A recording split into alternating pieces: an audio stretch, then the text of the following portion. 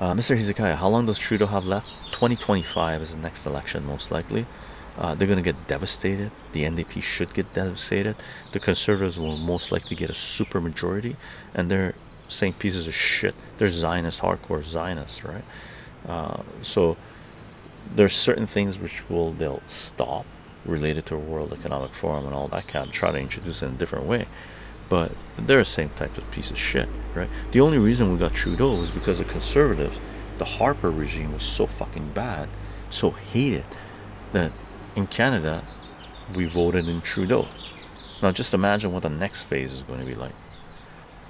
Right? It's going to be crazy. Meet the new boss, same as the old boss, Mr. Hezekiah, yeah. Milo Bailey, also here in Chile. Government is so incompetent in every way, indeed. Enemy of humanity.